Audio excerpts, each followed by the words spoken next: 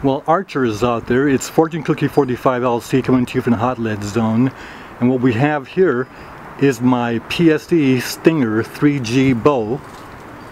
And what I did was I had Roger over at the archery range increase the pound draw weight to 43 pounds. We had it at 40. And the idea is to get a little more feet per second out of the arrows. Plus, I went ahead and invested in these Victory arrows. They're the skinnier arrows, and they are the V3s, which means they have a higher grade of straightness than the V6s. So I went ahead and shot these at the archery range, and they shot very well. Actually seemed to be tighter groups.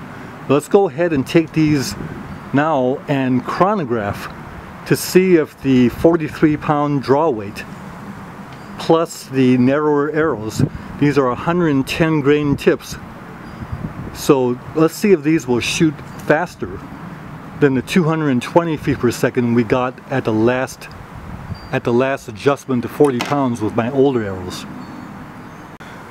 Okay, let's go ahead and shoot 3 shots and see what kind of velocity we're getting. The chronograph is just off the screen.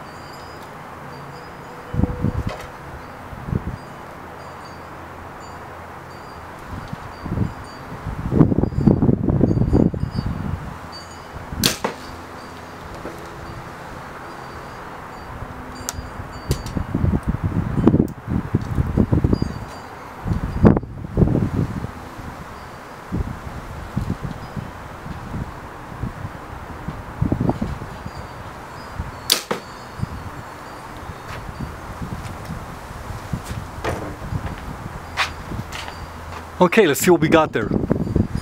Okay, we have one shot at 234, then another at 235, another at 233, high of 235, low of 233, average of 234, extreme spread of 2, and a standard deviation of 0.